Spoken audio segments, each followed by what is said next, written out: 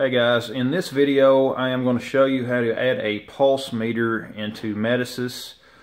This meter is just for measuring the volume of water that we consume, and one of the things that we're going to do is not only add the meter itself, we are also going to be converting the meter output pulse, which is in gallons per minute, or in gallons. We're going to be converting that to cubic foot. That is the way that the billing comes for this particular utility, and the meter itself was unavailable in the size that we needed with a cubic foot pulse output. However, we can still use that output, and just with a simple conversion can have the profile set up within Metasys that will monitor the output and the usage through that meter in the cubic foot value, and that way we can compare that with the billing.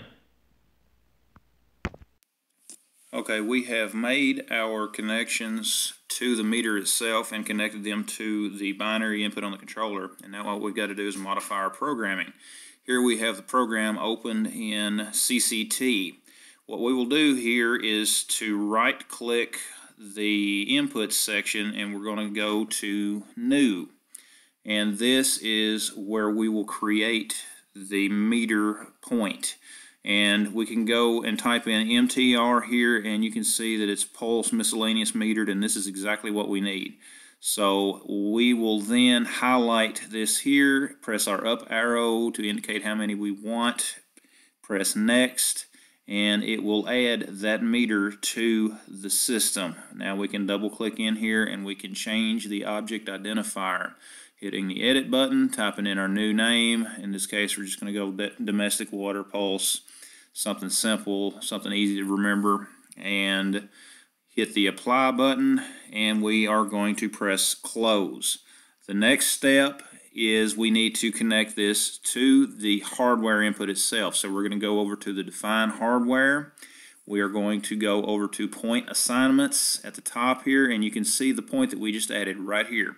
And we have an open slot on our controller, which we can see here, and that's what we're going to add this to. So the way that we will do that is very simple. You just highlight that, press the right arrow button, and it will automatically place that in the next available slot.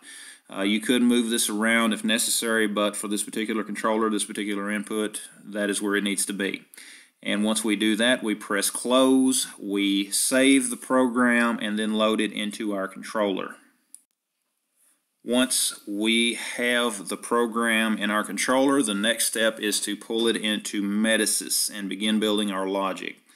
We will highlight the particular controller where the point is added, and we can simply go up to the insert point at the top of our screen, and this being BACnet, it's easy to discover the points. We can simply go insert field point, and using the auto discovery feature, which we're going to hit the restart scan here, you can see that this is scanning, and once it scans we will then close that window, and you can see the miscellaneous metered point here, and we will double click that to put a check mark by it, and once we do that we hit the next button, and here is our point. We hit finish. We can add a trend, which we are going to do, just a simple change of value trend, and we now have added that pulse meter point to the system. We're going to change the name here. This is something that's a little more identifiable. We did change it in the program, as you saw, but this particular program, this controller, was already loaded with the program. I just did that as a demonstration. And now that we have the name changed on the system, we can work on beginning to build our logic. I'm just going to do a refresh all here so you can see the changes, and it'll be a little less confusing. Now you can see it there labeled as domestic water pulse. So from that, we're going to take build the logic for the meter itself to do its calculation. We're going to highlight the folder where we're going to put that. We're going to go to Insert Object, and then we are going to select pulse meter as our object. Okay, what we built in the controller and what we have pulled into the system in the Metasys is the accumulator. With each pulse, that accumulator will increase value. This pulse meter is what's going to do the calculation for us. So we will type this, type the name in for this that is related to that meter, and you can see here the red block. This is the meter object or the accumulator itself that we have to locate. So we click the gray box, drill down through our system, and then we need to find that accumulator, that hardware input on that controller that we just added. So I drop that down, I drill down into my system, I drill down into the network, and here is that accumulator that we created. We highlight that and we press the OK button. That ties that pulse meter to this. Now, what we're going to need to do is, we've got to pay close attention to, is the value, the multiplier that we have to add here. I'm going to go ahead and change this to cubic foot, since that's what we want the output of this to be. Now then, you can see that the current multiplier that is in the system is set for a value of 1. That is not what we need that to be. We will actually be changing that, and we need to be able to convert that where 100 gallon flow, which would equal 1 click on that meter, would equal to whatever cubic foot of water flow. That's how we need this meter's output to be, and that's how we need to be able to log that within our system. And that's just a simple way of saving yourself a little bit of time later. And what we're going to do for that is go to Google, and you can see here we have a simple conversion calculator and pulled up here in Google, and 100 gallons is going to be 13.3 cubic foot. So we're going to highlight this whole value, and we're going to copy that, and we're going to go back into Metasys. And once we go back into Metasys, this is what we're going to add as our value. Google is a very powerful tool. You can use it to find the particular conversion values that you need for doing this. Save yourself the calculations later. All right, and then that is what we're going to put in right here. I'm simply going to highlight this, press Control V, and insert that value, and that is going to be our multiplier. And I press the next button. And when the meter is created, the outputs, 1 pulse per meter on that meter is 100 gallons, and then using that conversion, it will indicate that it's 13.3 cubic foot. And we can add a trend or anything like that that we want to here if we wanted, but it's just up to you whether you want to add a trend on this or whatever you would like to do. Now that we have the pulse meter itself added, the next step is going to be adding a data logger. We're going to go to Insert, an Object, and select DDLR. This is what's going to record the meter readings on that pulse meter that we created. Once again, typing in a name that will indicate exactly what this is serving. We're going to call this Domestic Water Profile.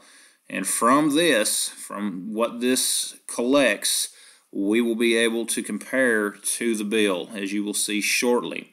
In the configuration window, I open this gray box here, and I have to find the meter object that we just created. Not the accumulator on the controller itself, but that meter object that we just created where we put that value in. Once we have that tied in there, you can change your units here. You can see that they are default for kW. These can be used for a wide range of data logging. Flows, just various different things. We're going to change these to the cubic foot, since that's what we want the profile to read. We want to be able to compare this profile to the utility bill.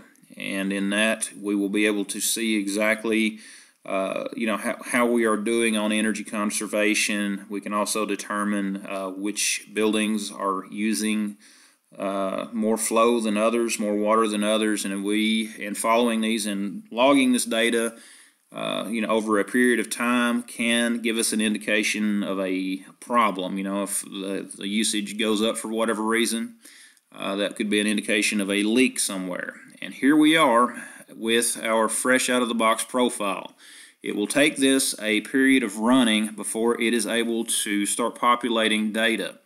Now, this is not the first one of these that we have already done, so I'll go ahead and show you what it looks like when you get some values into the profile.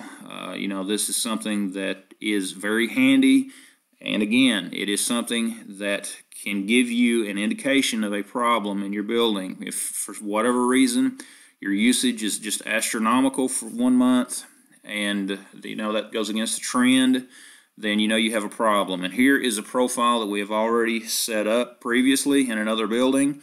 You can see that we have consumption on this, and eventually as this one runs, we will begin seeing data there as well.